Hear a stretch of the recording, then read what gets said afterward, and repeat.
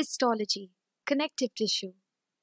If the cells in our body can be compared to the actors in a movie, then connective tissue can be compared to the crew working behind the scenes to ensure a smooth flow of events.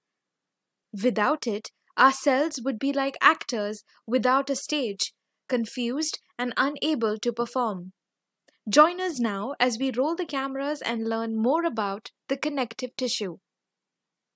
A light, easy comedy is what we can call loose connective tissue.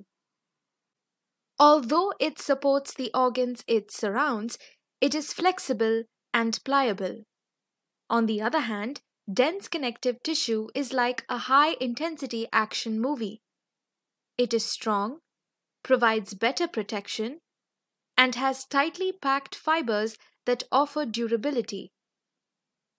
Adipose tissue comprises fat cells that provide a cushioning effect, provide shape, and also store energy. These cells play so many different roles, much like a movie filled with drama. Cartilage is like a beautiful old-school romance. It is smooth and flexible, allowing for movement and shock absorption between the bones.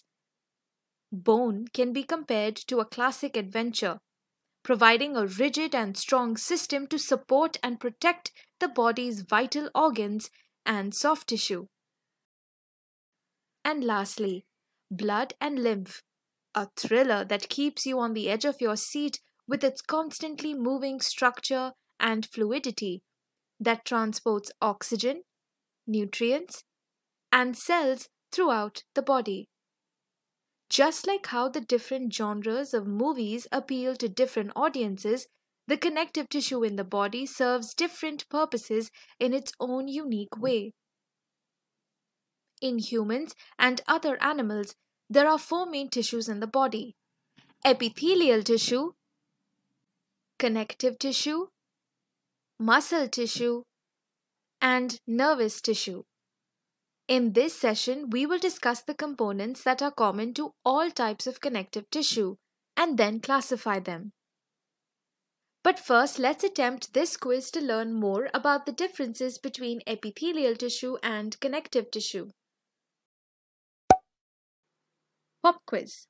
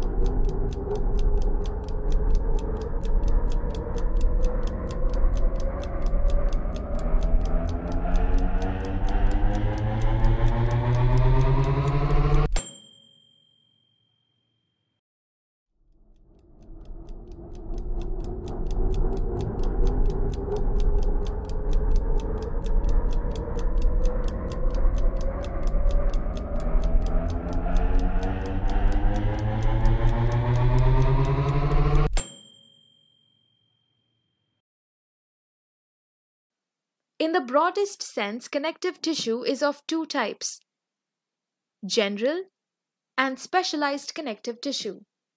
Bone, cartilage, blood, and lymph have very specific functions and hence come under the category of specialized connective tissue, which we will discuss in the subsequent sessions.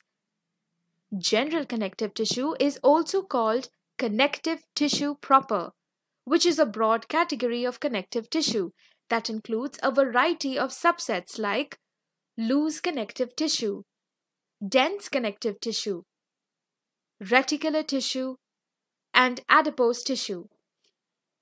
All types of connective tissue have a similar composition but in different proportions. The 2 main components are the extracellular matrix, which is made up of ground substance and fibers, and cells. Let us now talk about the extracellular matrix. The ground substance is a gel-like substance that surrounds the cells and provides a medium for nutrient exchange, especially between the blood and surrounding cells.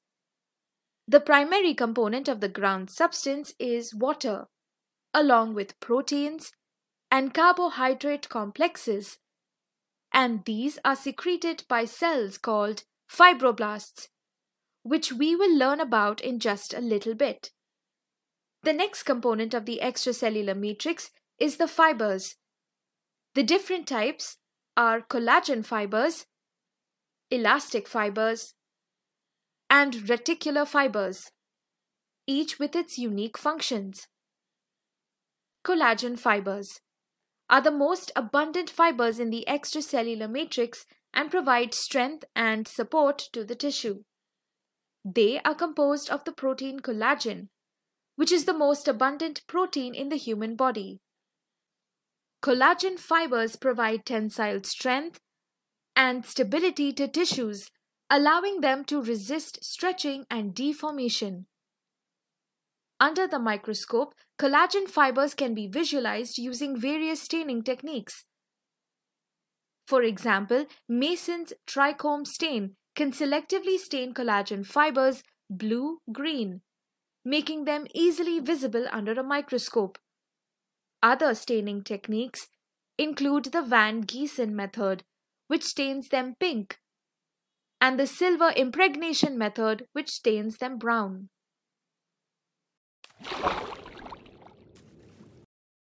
Collagen fibers can also be seen using special techniques such as polarized light microscopy, which highlights the characteristic birefringence of collagen fibers.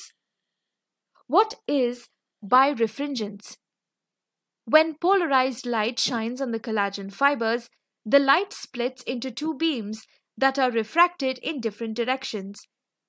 This phenomenon is called birefringence and indicates that collagen fibers are made up of multiple smaller fibrils. There are different types of collagen fibers. Type 1 fibers are the most abundant type and are found in tendons, ligaments, fascia, aponeuroses, skin, and meninges. Type 2 fibers are mainly seen in cartilage. Type 3 fibers form reticular fibers. Type 4 fibers are found in the basement membrane. Under the microscope, collagen fibers appear as long, thin, wavy fibers that are oriented in various directions depending on the tissue type. For example, in tendons and ligaments, collagen fibers are highly organized and parallel, giving these tissues their strength and flexibility. In other tissues, such as skin and cartilage, collagen fibers are arranged in a more random pattern. Collagen can transform into a whole different substance when heated. That's right. When collagen is heated, it undergoes a process called hydrolysis, where it is broken down into smaller fragments known as gelatin peptides. These peptides can then combine to form gelatin, which is a gel-like substance with a wide range of applications. You might be wondering, what is hydrolysis exactly? Well, it's a chemical reaction that involves the addition of water molecules to break down larger molecules into smaller parts. In the case of collagen, hydrolysis breaks down the long protein chains into smaller, more manageable pieces. The hydrolysis of collagen into gelatin can occur naturally when cooking certain foods, such as meat or bones in water. But gelatin can also be commercially produced for various uses in foods, pharmaceuticals, and cosmetics. It can form gels, thicken liquids, and provide a smooth texture in foods. Therefore, it is used in desserts and candies. But don't fret, all you animal lovers. Of course, there are vegetarian, vegan, and cruelty-free alternatives. The vegan alternative to gelatin is typically made from plant-based sources such as agar-agar, carrageenan, or pectin. These substances can be used as gelling agents in place of gelatin in a variety of food and cosmetic products. Moving on to the next essential fiber of connective tissue, the elastic fibers. Elastic fibers are flexible and incredibly resilient. They are made up of a protein called elastin, which allows them to stretch and snap back into place. So where can you find these amazing elastic fibers? Well, they are most commonly found in tissues that need to be able to stretch and recoil, like your skin, lungs, and blood vessels. But here's the thing about elastic fibers. They're not just stretchy, they're also tough. They can withstand a lot of wear and tear without breaking down. Elastic fibers need different staining techniques, like Orsine and Verhoef's method.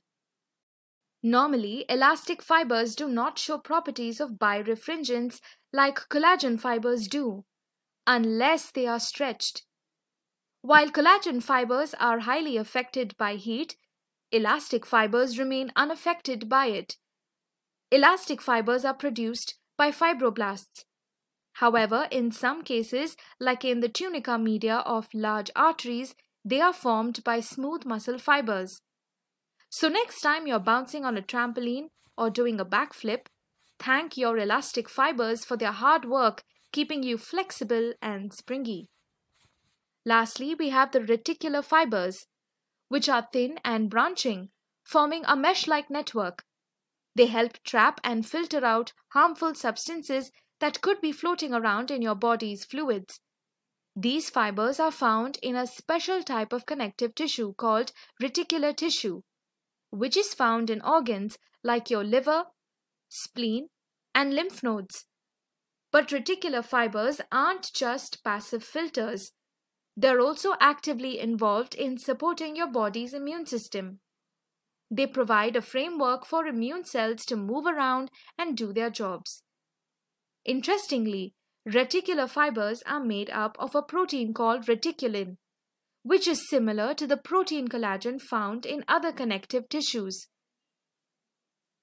But while collagen is strong and sturdy, reticulin is more delicate and flexible. That's a wrap. We've studied the extracellular components of the connective tissue. In the following session, we will learn more about the cells. We hope you had fun learning with us.